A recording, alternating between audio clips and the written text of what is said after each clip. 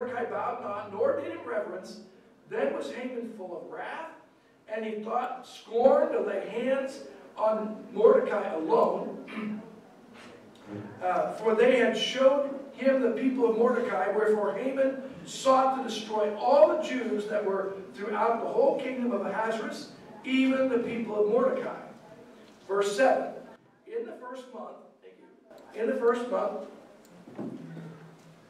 is the month of Nisan, in the 12th year of King Ahasuerus, they cast lots, or pur, that is, the lot, before Haman from day to day, and from month to month, to the 12th month, that is, the month of Adar. And Haman said to King Ahasuerus, there is a certain people scattered abroad, and dispersed among the people, in all the provinces of your kingdom, and their laws are diverse from all people, neither do they keep the king's laws, therefore it's not for the king's profit to suffer them or to allow them to live. If it please the king, let it be written that they may be destroyed. And I will pay 10,000 talents of silver into the hands of those that have the charge of the business to bring it into the king's treasuries. Okay? Haman's making a proposition to King Ahasuerus. These people are no good, these Jews. They don't bow down, they're not like us, and I think it's best that we just wipe them out. Okay? And as a matter of fact, I'm willing to pay, I believe the number is like dollars in silver to help to get rid of these people. But let's continue to read. Okay? Verse 10. The king took his ring from his hand and gave it to Haman, the son of Hammedatha, the Agagite, the Jew's enemy. And the king said to Haman, the silver is given to thee, the people also, to do with them as it seems good to thee. Then the king's scribes called on the 13th day of the first month, and there was written according to all that Haman had commanded to the king's lieutenants, to the governor that were over every province, and to the rulers of every people of every province, according to the writing thereof, and to every people their language, in the name of King Ahasuerus, as it is written, and sealed with the king's ring. The letters were sent by post to all the king's provinces, to destroy, to kill, and cause to perish all Jews, both young and old, little children and women, in one day, even upon the 13th day of the 12th month, which is the month of Adar, and to take spoil of them for a prey. They even set the day. They cast lots. Actually, Haman cast lots to decide which day it was going to happen. And literally, it was like throwing dice, okay? And it turned out that it was going to be about 11 months away, okay, that this was going to happen. And it was written out by king's decree, signed with his ring, okay, the king of Persia. And so the king really didn't understand what he was doing. He's just letting Haman have his way with him, okay? And so, verse 14, the copy of the writing for a commandment to be given in every province was published to all people that they should be ready against that day. The post went out, being hastened by the king's commandment, and the decree was given in Shushan, the palace. And the king and Haman sat down to drink, but the city Shushan was perplexed. Skip on to chapter 4. Then called Esther for verse 5, chapter 4, verse 5. Then called Esther for Hatach, one of the king's chamberlains, whom he had appointed to attend upon her, and gave him a commandment to Mordecai to know what it was and why it was.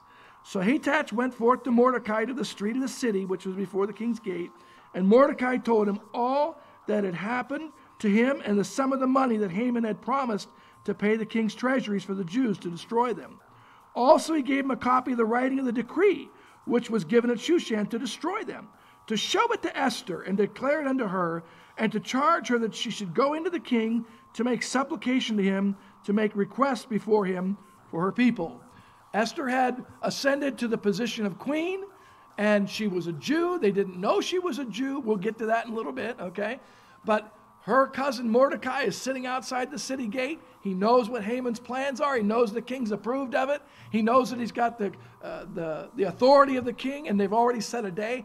And Mordecai is saying, Esther, you got to do something about this. You're going to have to go in and talk to the king. You have to get things straightened out, or else we're all going to be destroyed. All the Jews throughout the whole province of Persia. And so that's, by the way, that's modern day Iran, okay? That's the modern day Iranians, okay? So if you wonder why the Iranians hate the Jews today. It's a historical thing that goes way, way, way back and clear to Esau.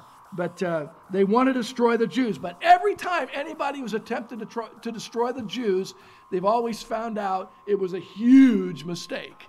And the net result is God turns the tables on them, and they end up suffering the very thing that they would have wanted to happen to God's people. All right? And so verse 13 of that same chapter 4, then Mordecai commanded to answer Esther, think not with thyself that thou shalt escape in the king's house more than all the Jews. For if thou altogether holdest thy peace at this time, then shall their enlargement and deliverance arise to the Jews from another place.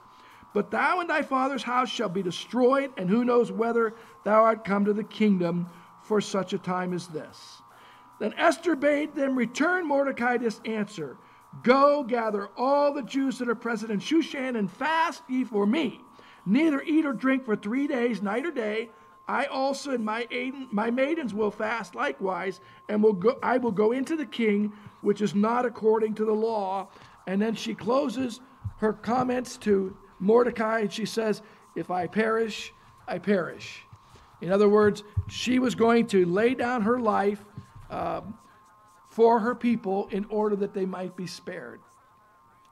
God is working behind the scenes, Queen Esther and her cousin Mordecai, in order to save the Jews who are really on the verge of total extermination. Okay?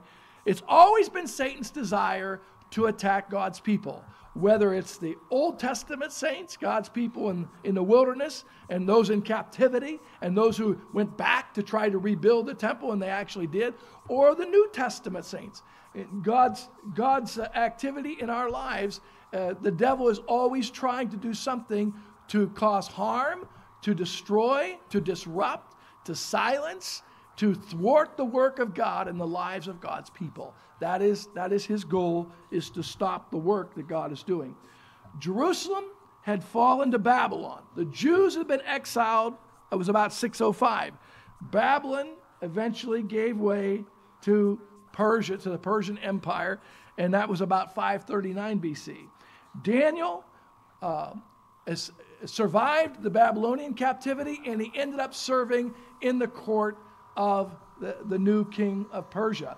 While they were still in captivity, the Medes and the Persians came in and they wiped out the Babylonians, and they took charge.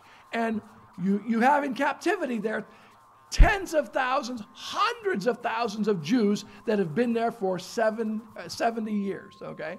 God has already said, okay, your punishment's over with, okay? He revealed it to Daniel. The 70 years is over with. God brings discipline on his people when they disobey, okay? So one of the first things we really need to understand is God wants us to willingly obey him, and if we don't, there's going to be a consequence, and there's going to be discipline. God's not going to wipe out his people, okay? He's promised he's not going to do that. But as a child of God, when you come to faith in Jesus Christ, God expects us to behave differently than we did before we came to faith in Jesus Christ. When God's people were delivered out of Egypt, God expected his people to be different. And he gave him his law in Exodus chapter 20. And Moses gave it to the people. And then he said, here's the promised land that I'm going to give you.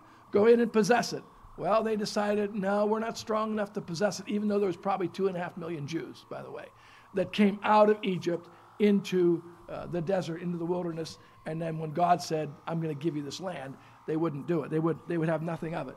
So when they eventually end up in the promised land under Joshua, they settle the land, and they have a period of time of judges, which your Bible speaks about all the judges of the nation of Israel. The people would sin, and then God would bring discipline, and then they would cry out to God, and God would deliver them. That was the history of the judges as they're in the promised land. Well, eventually, they decided they wanted a king. We know that they rejected God as their king, and so they chose Saul. God chose Saul, and Saul ended up becoming disqualified. Eventually, David. And David ruled over Israel for 40-some years, and he wanted to build a tabernacle to God. and God said, there's too much blood on your hands, and he said it's going to go to your son. So Solomon ended up building the temple, okay? And then eventually that temple ends up getting destroyed, and the people of God end up going into captivity. Here's where we are. We've spent 70 years in captivity. God's people have been disciplined, and now they're going to start living like God expects them to. And God says, go back into the land. I'm going to free you, so you go back in and worship me. And so we find that Esther is in Persia at this time. Daniel survived the Babylonian rule. By the time of Ahasuerus, he's also, your Bible might say Xerxes, okay? In Esther, Daniel is already gone, and Haman actually became the prime minister of Persia. Haman was Agagite, and I'll get into detail on that in a few minutes, okay? But Haman was made the prime minister of Persia. He was under the king. Look at chapter 3, verse 1. Haman hates the Jews, okay? He hates God's people.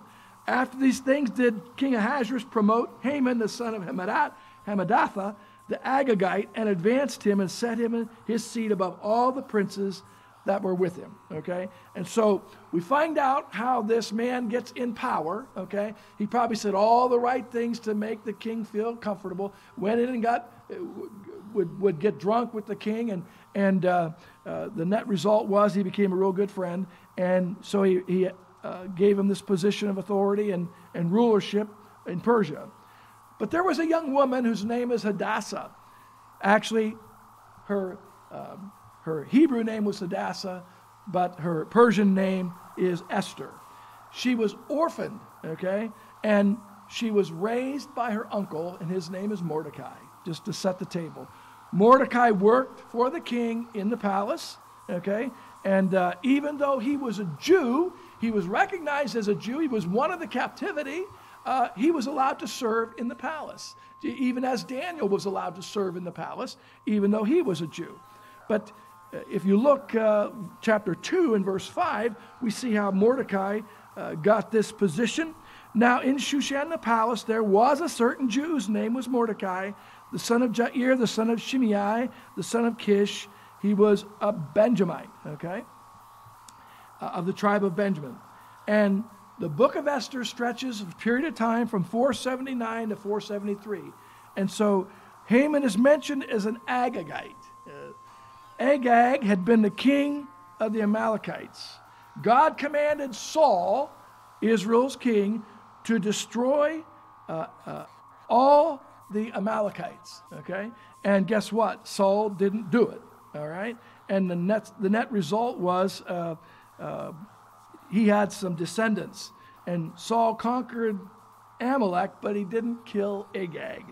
And Samuel the prophet showed up, and he hacked Agag to pieces, literally cut it into pieces, 1 Samuel 15, okay? And so you get a little bit of history.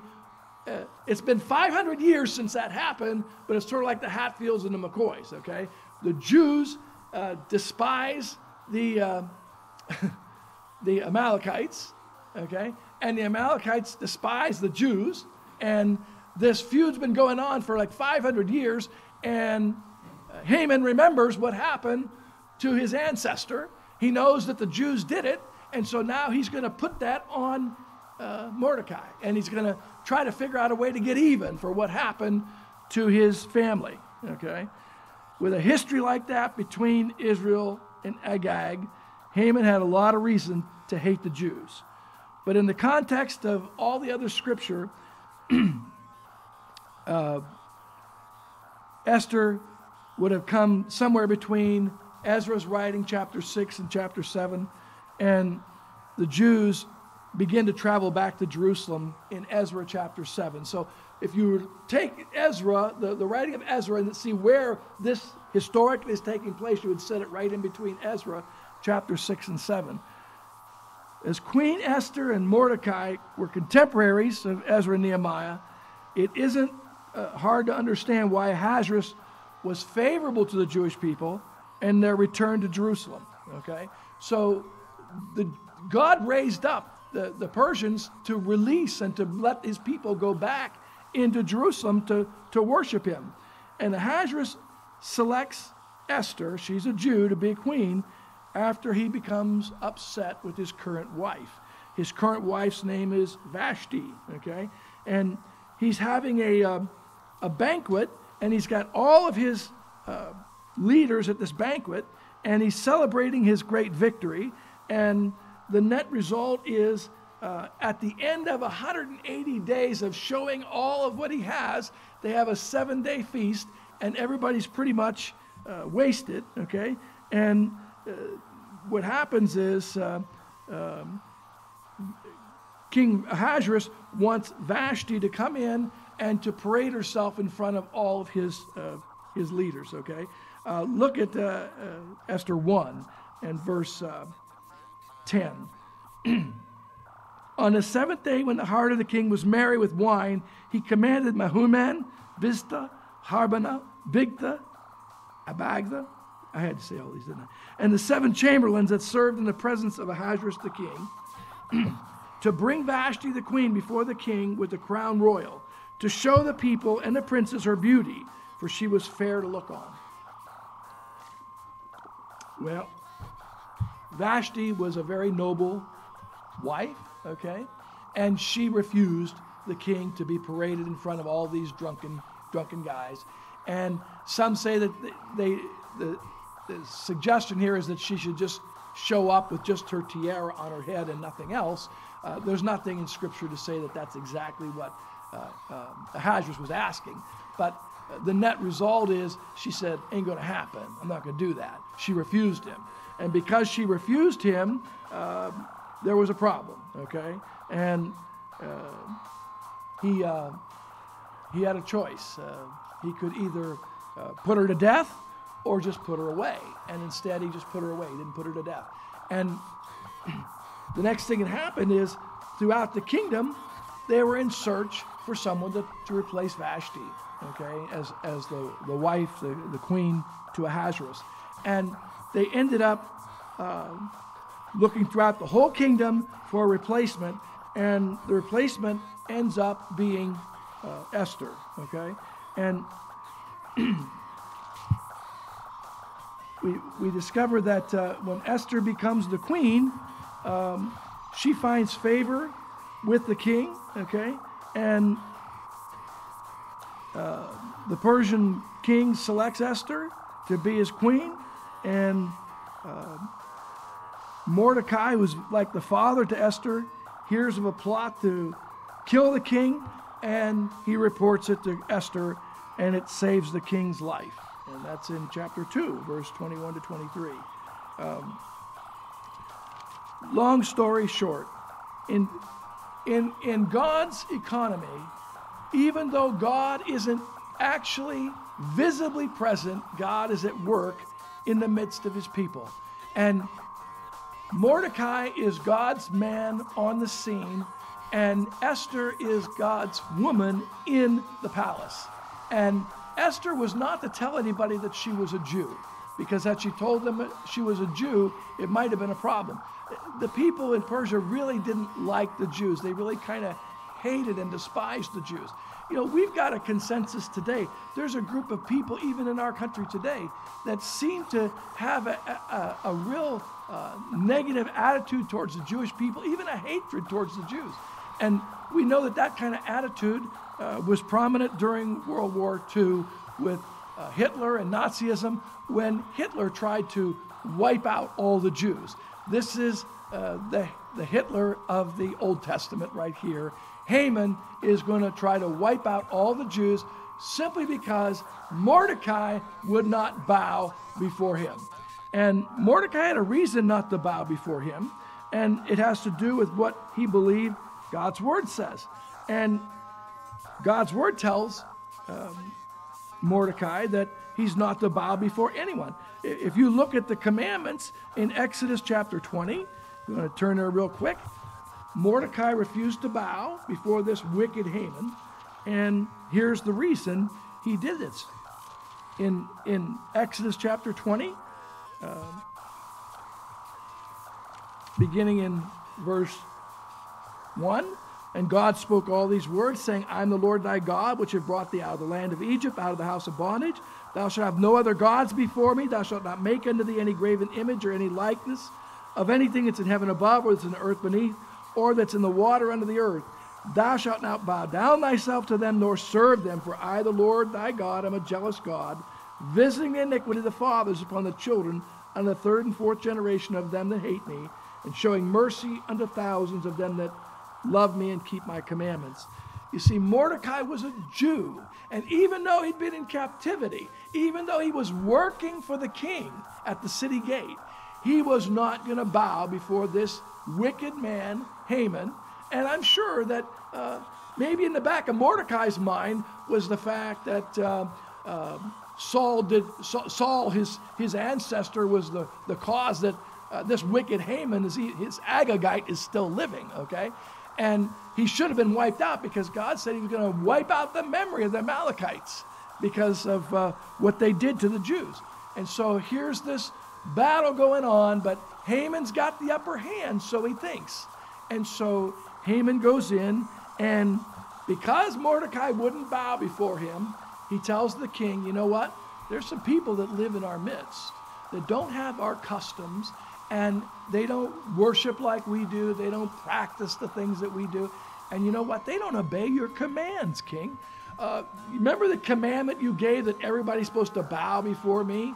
Well, this guy, Mordecai, he's not bowing. And his people, they don't bow. They don't follow the same customs. And so I'm going to ask you today, king, and I'm going to be willing to put a bunch of money into your treasury in order to make this happen, okay?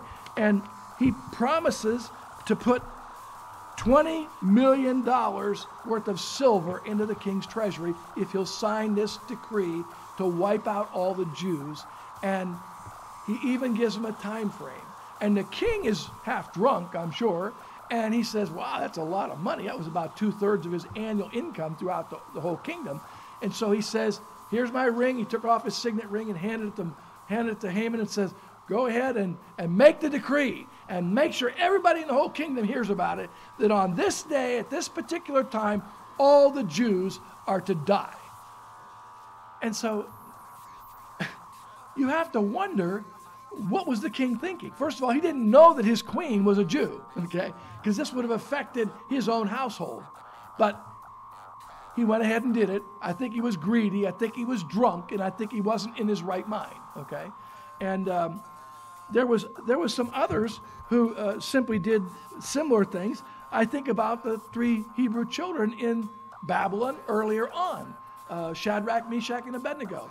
They were told that they had to bow whenever they heard to the golden image that Nebuchadnezzar had established. And if they didn't, whoever didn't bow would be thrown into what? The fiery furnace, right? Well, they wouldn't bow. And they wouldn't bow. Why? Because they were Jews, because Jews don't do that. They only worship one God, and they don't bow before anybody else, okay? And so their life was on the line. And they said to Nebuchadnezzar, regardless of what your penalty is, you know, our God's able to deliver us, but if he doesn't, it's okay. We're still not going to bow before your statue. That was Shadrach, Meshach, and Abednego, Hananiah, Mishael, and Azariah, right, in Daniel. And so here we're a little bit down the road, and we're finding out that Mordecai's being accused of not... Daniel was accused, you know, of praying to the Lord his God. And he did it every single day. He went up to his house, and he prayed, and there was a decree that said no one can pray to any other God but Nebuchadnezzar. And Daniel went ahead and prayed just like he had done before. And what happened to Daniel? He was thrown in the den of hungry lions, right? Well, what happened? God shut the mouth of the lions. So every time God's people have obeyed God and dared to do what was the right thing before God, God delivered them, okay? And so here you have Haman, who thinks he's got Mordecai in a trap, okay? And ultimately, he decides that he's going to build a gallows to hang Mordecai on, okay? Because he hates Mordecai so bad. He has such a terrible hatred in his heart. Haman is not only a picture of like a Hitler, okay, but he's really the antipathy. He's a type of the devil. The devil wants to do what to God's people? To steal, kill, and to destroy. Okay, that's what Jesus said. The thief comes but not for to kill, to steal, and destroy. Jesus said, but I'm come that you might have life and have it more abundantly. Okay, the devil, Peter says, your adversary, the devil, roams about like a roaring lion, seeking whom he may devour, whom resist steadfast in the faith. Okay, and James says in chapter 4, verse 7 and 8, submit yourself to God, resist the devil, and he'll flee from you. But this man is energized by the devil. This man is sort of like the devil incarnate. He's almost like a Judas. He's actually a pre-type of the end times Antichrist is who he is. That's who Haman is. And he wants vengeance for what happened. Something happened hundreds of years before, and he wants to take it out on Mordecai, particularly, and on the Jewish people in general. Want to wipe them all out. And yet, what does God's word say about the Jewish people? He says that no one is to touch the apple of his eye. He says that when he made the promise to Abraham back in Genesis chapter 12, he says, I will bless those who bless you and curse those that curse you. And through you, all the families of the earth are going to be blessed through Abraham and through his seed. And so we see the devil trying to stop the coming of the Messiah. Ultimately, first he worked through the death of all the children when the Jews were in Egypt, by causing them to be thrown into the river and drowning them. Okay, attack against the kids. Okay, and then when Jesus comes, Herod moves against every 2-year-old and down in order to wipe out all of the potential king, this newborn king that is coming. Okay, Jesus had been born at that time, and he wanted to wipe them out. And he wanted to wipe them out so there'd be no threat to his kingdom. And ultimately, the devil wanted to wipe them out to stop the Messiah from coming. And so Haman wanted to wipe out these Jews early on so they could stop the Messiah from coming.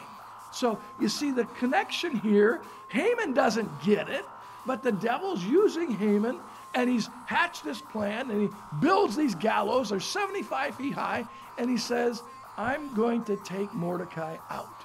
I'm going to kill him, okay? Matter of fact, his wife is the one who told him to do it, okay? If you look in Esther chapter 5, and we see here in right towards the end of it,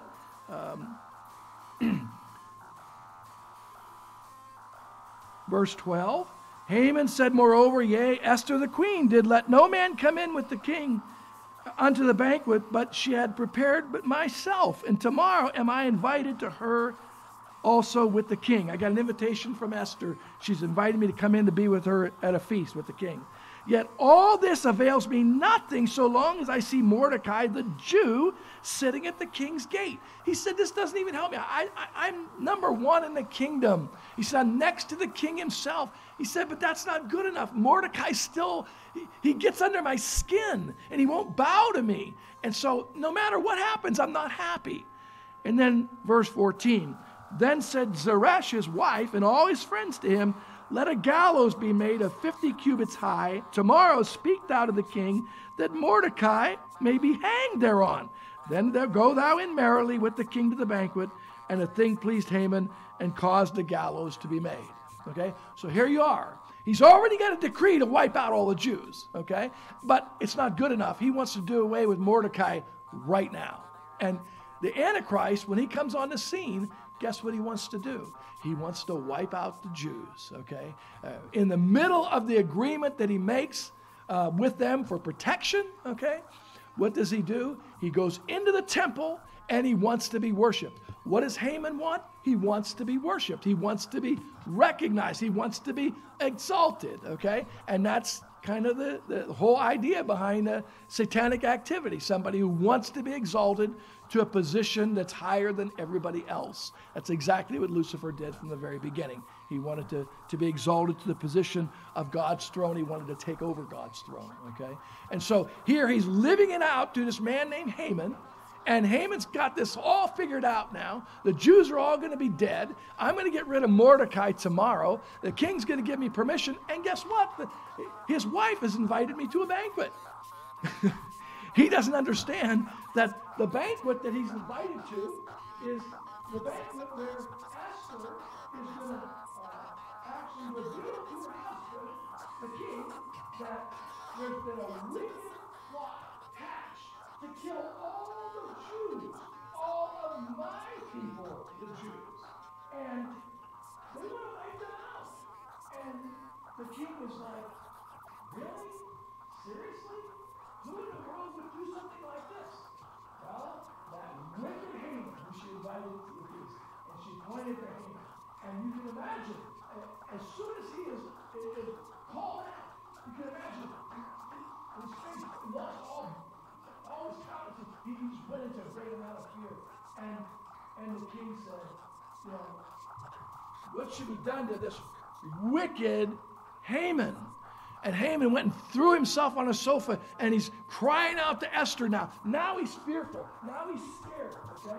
And he says, you know, please, please. And his servant, the house which he serves, let him become on the very gallows that he's built for Mordecai. And so they take him out of the king's presence, and they hang him on the gallows. So the very thing, first of all, Esther has declared that she's going to go in and talk to the king. And even though she's not supposed to without an invitation, in this particular period of time, you didn't just walk in and talk to the king, even though he's your husband, he's your queen. And unless he extends his golden scepter to you, if you walk into his presence, you could be put to death immediately. And the reason they had something out of place is you never knew who was going to try to put him to death, who was going to try to assassinate him. And so he only held out that scepter to somebody who had a reason to come into his presence. He'd already been attempted assassination had already taken place. If it wasn't for Mordecai, he would already be dead, because Mordecai brought it to the attention of him early on. And so the net result is he hasn't extended the scepter even to his wife. And Esther's concerned, if I do this, I might be put to death. And Mordecai says to her, maybe you've come to the kingdom for such a time as this. That is, there's only one person that can undo what's done, because it's in writing, it's decreed, and we're all going to die. And if you think you are going to get out of dying because you're in the palace, you're dead wrong. You and all of your household are going to die as well. And so that's when she said, okay, ask everybody to fast for me for 3 days. 3 days, don't eat or drink. She didn't say ask everybody to pray, which is really interesting, because I see no request for prayer. But I don't see God showing up in a miraculous way, except he's there, but he's not showing himself. All the situations that are there, God is showing himself, but not physically, not personally. He's not speaking. There's no miracles happening. And there's no mention of Jerusalem. There's no mention of the temple. There's no mention of the law. There's no mention of prayer. And so you see some of the people who have canonized Esther in the scriptures have wondered, you know, does it even belong there, because there's no mention of God? But in fact, it does belong there. And what does it have to do with us? There's a few things. First, it's not coincidental that Mordecai has overheard 2 of the king's guards plotting the king's execution. The fact that Mordecai was in the right place at the right time to stop the king's assassination was really important for the future of the Jews. Esther is another example of God having his person in the right place at the right time. The edict from the king himself had gone out to destroy the Jews. God has people in the right place at the right time in your life and in mine. And sometimes we wonder, where is God? I'm in this bad situation. Where is God? And you don't see his activity. but you know he's there. And God's promised to preserve his people, okay? If God had allowed this to happen, the Jews would have been literally annihilated. They'd have been wiped out, okay? Because the kingdom extended over 127 provinces. So what happens? She asks for them to fast. They fast. And on the day of the feast, she goes in and tells the king. And the king puts Mordecai to death. Or no, I'm sorry, Mordecai, but Haman to death on the gallows that he built for Mordecai. But what does it mean for the Jews? The king can't undo the decree that he's written. He can't just cancel it. So he asks her, what would you have me to do? Because he can't undo the law that he's already had in place. And so Mordecai and Esther come up with, you know what? Give the Jews the opportunity to defend themselves. When that day arrives, the Jews, if anybody tries to hurt them, that they're allowed to defend themselves and their property and their family. The king said, so be it. He took off his signet ring and he gave it to Mordecai. He sent out an edict, and the edict went out to all 127 provinces that on this particular day, which was still about 7-8 months yet future, all the Jews have permission of the king to defend themselves and their property from any attacks or anybody tries to harm them. Okay? So you have, and then he sends out everybody that he can to get the word out to all the Jews. To get the word out. You have the right to defend yourself. Prepare for this day. Prepare for this day. And I'm trying to think, Lord, what is it you're trying to say to us about this day? And I believe this day that he's speaking of is a day that is coming in everybody's lives called the day of judgment. And the message needs to be taken out hurriedly and quickly by the present day church, the saints in the New Testament, is that there's judgment coming, and God loves you, and there's a way for you to escape that judgment, and that judgment is through his Son, Jesus Christ. And if you will come to Christ today, you can be saved. You can be forgiven from all your sin. Your sin is going to cause you to be in a judgment that you can't get out of before God. There's only one remedy, and that one remedy is the person of Jesus Christ. And so, as the word goes out that they can defend themselves, the day comes, and guess what happens? 75,000 Persians end up being put to death. And all the Jews defended themselves, and they celebrated, and the net result was God was glorified, and God's message to his people today is that if we'll trust him, no matter what's going on in our lives, he will be present, he will be with us, and he will deliver us. He delivered the Jews over and over and over, and he will do the same thing for the people of God today. And that deliverance comes from the Messiah, our Jesus. And so we flee to the cross. We flee to the Son of God who gave his life for us. And he is our remedy. He is our defense. He is our intercessor. He is our advocate. He is the only one who is able to save us. Mordecai, you could say, was a type of Christ, perhaps, in that he got the word out and caused the people to prepare themselves for that day of battle. And today, hundreds of years later, the Jews still celebrate that particular day in their history. It's called the Feast of Purim, or the Feast of lots. Okay, Pur is lot, and Im is plural. Purim, the casting of lots. The very thing that Haman intended for evil, God brought it about for good for his people. So when you're in a situation that you feel like there's no solution, Esther thought there was no solution. The children of in Babylon, Shadrach, Meshach, and Abednego said, you know what? Our God's able to deliver us, but even if he doesn't, we're not going to bow. Mordecai wasn't going to bow, right? And so it is. Esther said, all right, I'll go in, but you fast for me first. And she said, if I perish, I perish. If he puts me to death, I'll die. She was willing to die so that her people, millions of the Jews, their lives would be spared and that this thing could be undone.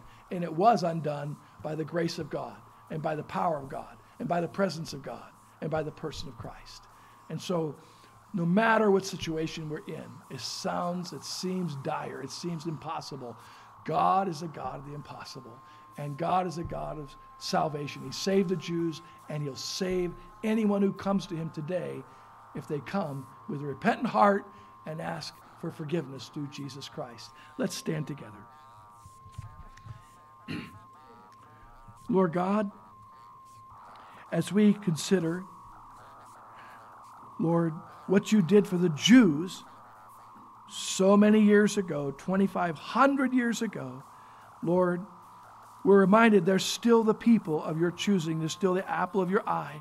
And Lord God, we know that you're going to preserve them all the way through the tribulation period and beyond, Lord, because they are your people. Lord, we are your people here today. Lord, we go through difficulties. We go through struggles. Lord God, we go through problems and trials. And Lord, sometimes we feel like, where is God? And Lord, we know that your word promises us that you'll never leave us or forsake us. And yet, Lord, we just rest on the promise, God, that you're going to be going to battle for us and that we're more than conquerors through you, Lord. And if you're for us, who can be against us? Lord, we pray for the people in the nation of Israel today. We pray for the peace of Jerusalem. Lord, we pray, God, for your people, that they would come to the knowledge that Jesus, Yeshua, is the Messiah, their Messiah, and that you would open their eyes, Lord, that they might place their trust and faith in you, Lord Jesus. And Lord, we pray for your church today.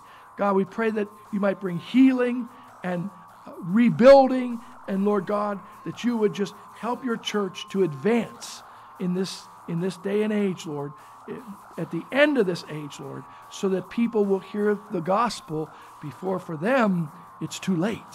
Lord, help us to get the message out, even as they got the message out to the Jews, and they went to every province, Lord. God, help us to go into all the ends of the earth, starting at home and then moving abroad, to take the gospel, the message of salvation through Jesus, to every man, woman, boy, and girl. Lord, we pray in Jesus' name. Amen. Would you take your hymnal this morning and turn to number 379? 428. I need thee every hour. Number 428.